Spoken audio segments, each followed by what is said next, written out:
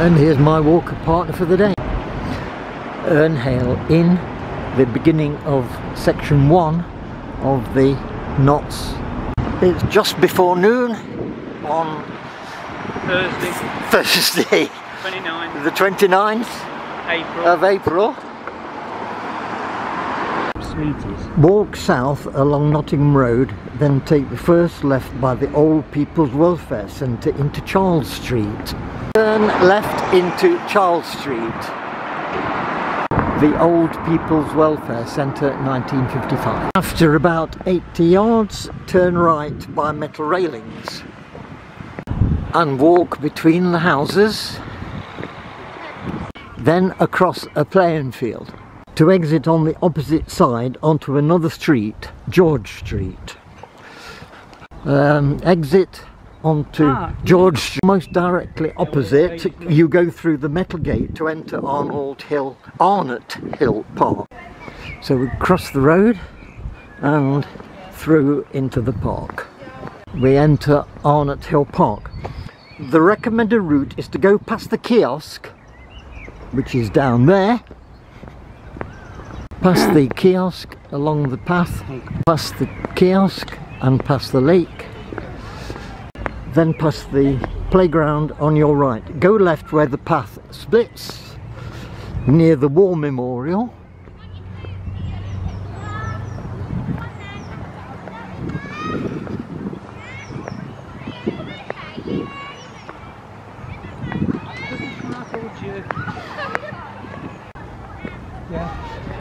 Then as we turn here, we go under a rock arch, which with about 60 years of going through this park I've never seen before.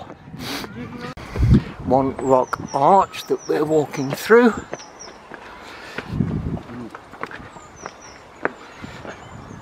Turn left uphill. So that, I think, is supposed to be the sign that says Rose Garden, but there is the Rose Garden, that way, through there. Cross the Rose Garden diagonally. We've got these works of art on the left here.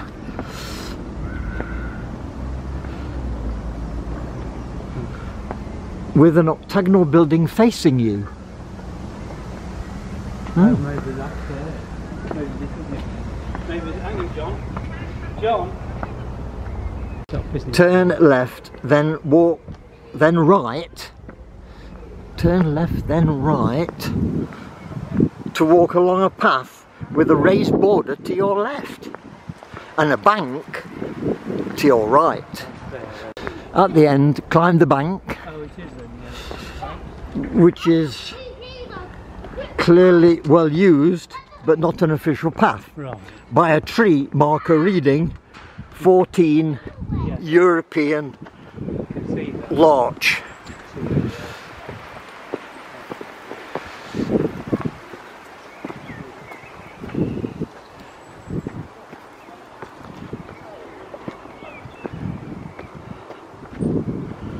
Go straight across the field. Go straight across the field, keeping a large fir tree to your left. No, it's this one. This one.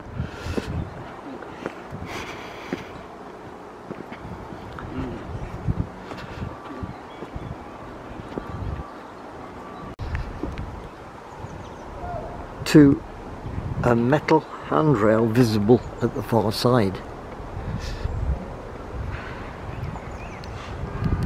Descend the steps by the handrail onto a walkway. This is the old Great Northern Railway. And down the steps.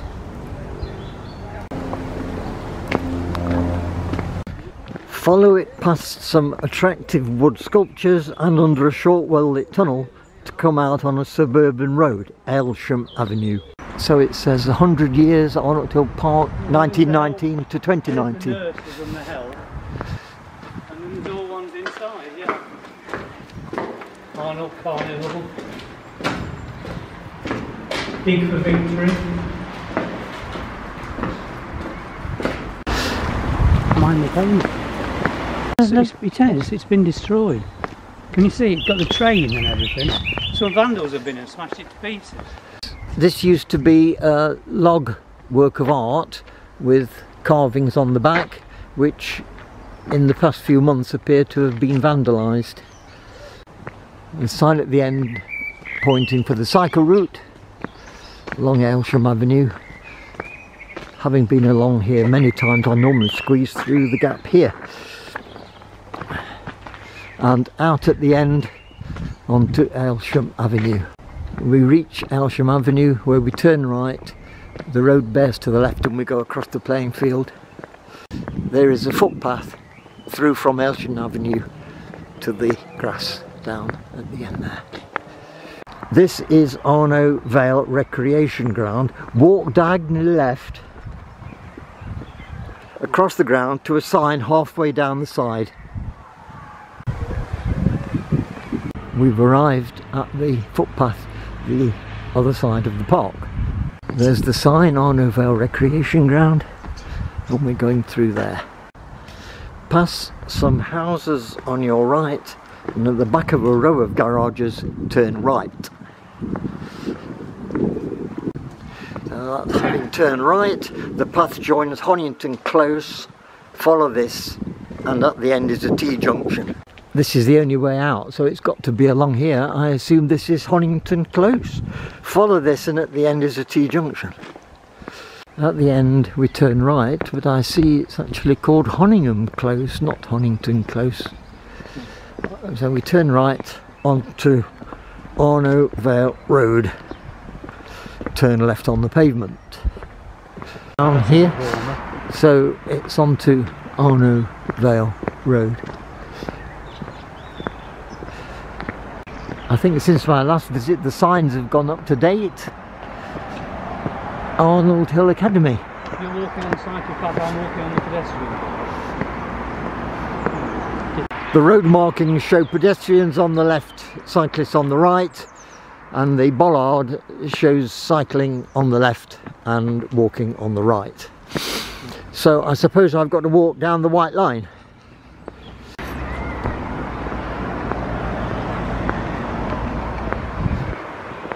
The instructions read, turn left on the pavement but separated from the road by a wide green bank. Where the path splits by some trees, this is coming up here, you can go right and walk beside the road, but I prefer to take the unofficial path through the trees. The unofficial path through the trees is coming up here. This is the path I usually take anyway.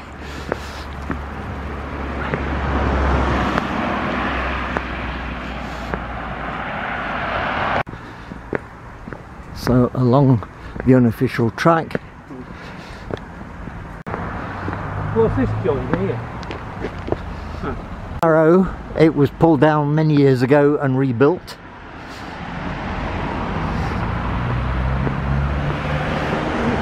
And I do remember this Arnold Vale Road extension being opened. Looking back, that's the footpath through the trees. This is Arnold Vale Road. And there are the traffic lights at the junction with Gedling Road, where we're going to cross and go up the green area opposite. Cross the Gedling Road at the lights. So we're crossing just here.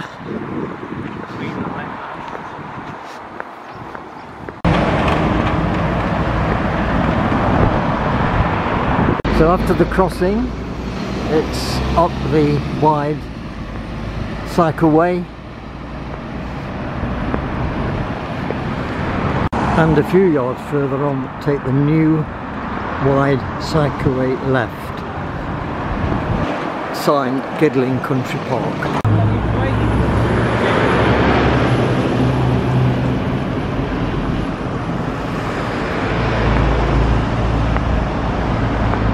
So this is the track, signed Gedling Country Park. I wonder why it's bendy. Makes it much more exciting than straight, I suppose. Now we have to take the second path, ignoring the first path on the left.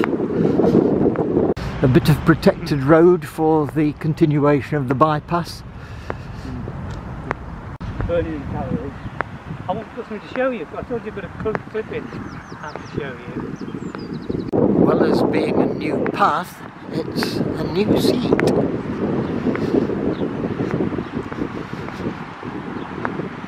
We have the shops on Gedling Road and into the 70s Wimpy estate, which I remember being built. Coming up to the first path on the left with the blue circle sort of on the ground here, and we've got the old footpathway straight ahead with the new cycleway on the right. The protected greenway for the extension to Arnold up to Lambley Plains top. I thought there might have been a tunnel there at one time. Take the second no distinctive signage to drop down onto Ramsey Drive.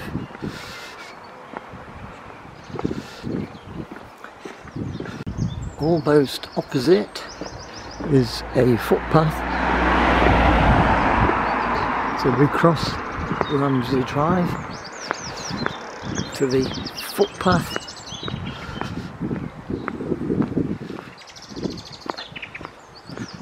I'm doing this bit.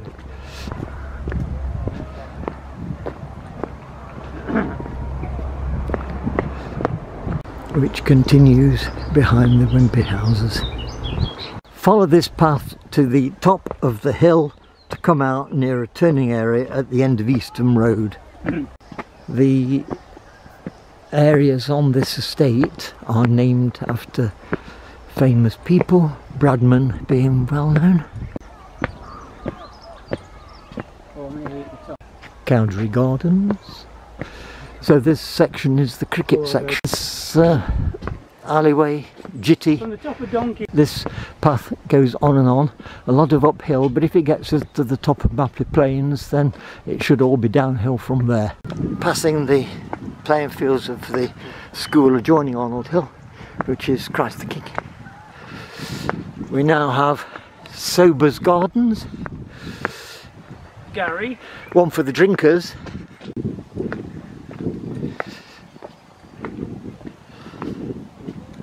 To come out near a turning area at the end of Eastham Road. Go left, then turn right to pass in front of some shops. That's what? Passing in front of some shops. Turn right again immediately after the shops. Turn right at the end of the shops. This track significantly predates the 1970s housing, but the line has remained intact. Follow this as it kinks left at the end of Roch Close, crosses Ramsey Drive, and eventually emerges at the roundabout where Lambley Plains Road meets Spring Lane. Alright. The Wimpy housing from the 70s. I remember them being built in this area. So still following the path, the one that's been here years, and the houses have been built around it. We're coming to Lambley Plains top. So we've got to tell you.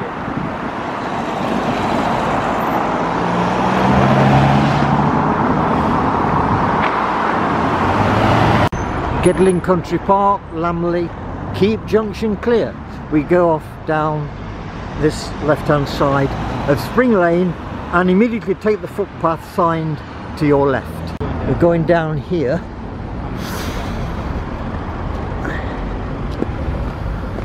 Can I tell you this story?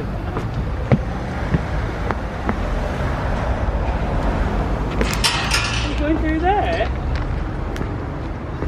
Where are you going?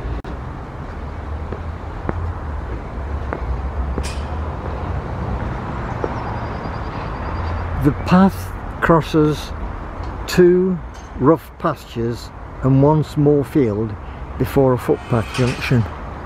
Twice a year we have walking.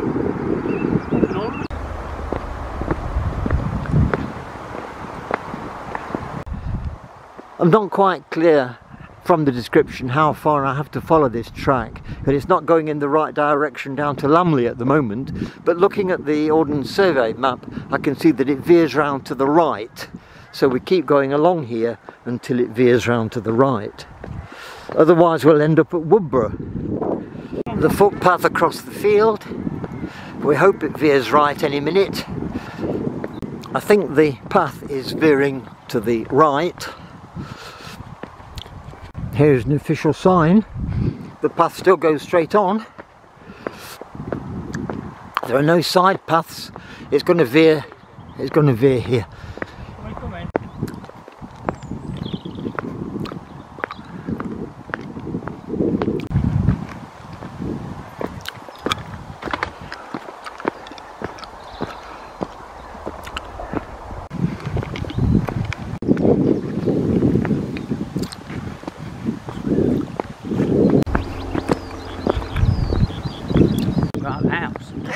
He's obsessed. He's the guy.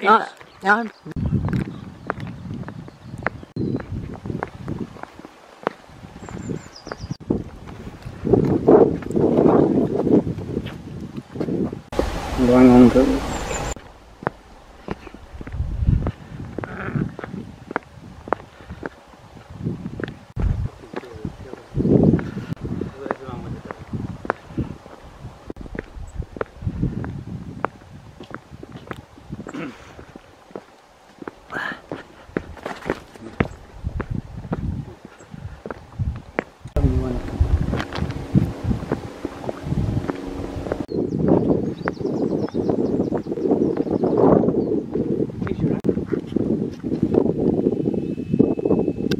This land is private land.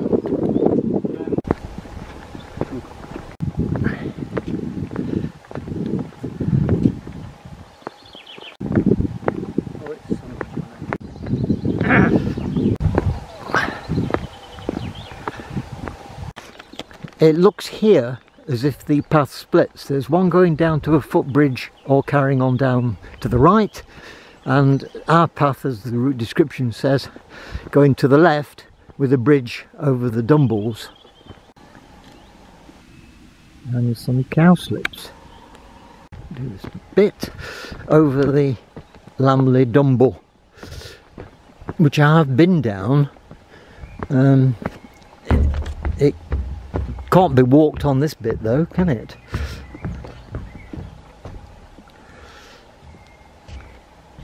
That's the bridge we're going, and that's the Dumble into Lambley.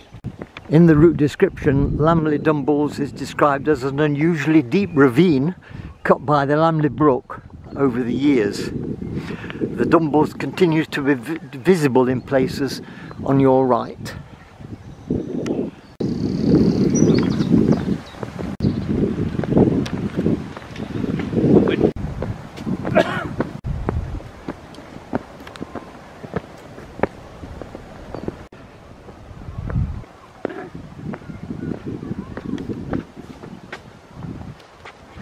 Welcome to Bonnie Doles. It's one of 200 woods created around the country. Another minor Dumble. It has got considerably windier than it was. We can certainly hear the school out for lunch or playtime, whatever they have these days. So curling round, we're on the outskirts of Lambley now.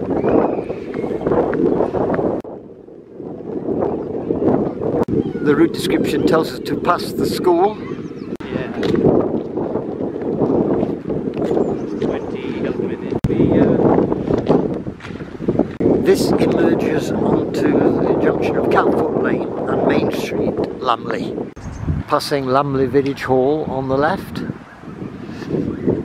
And that was Lambley Primary School. Public footpath to Lambley and Arnold.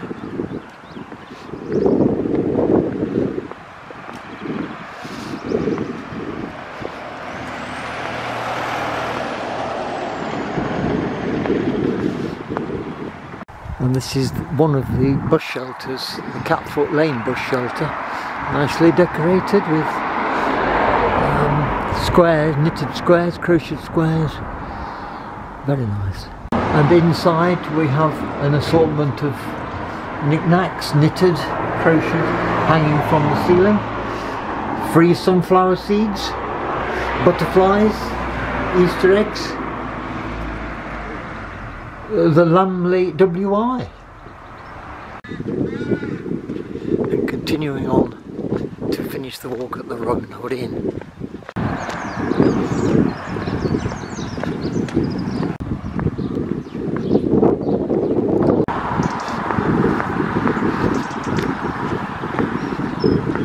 And here is the end of the walk, just 2 o'clock, so just 2 hours for the just over 4 miles.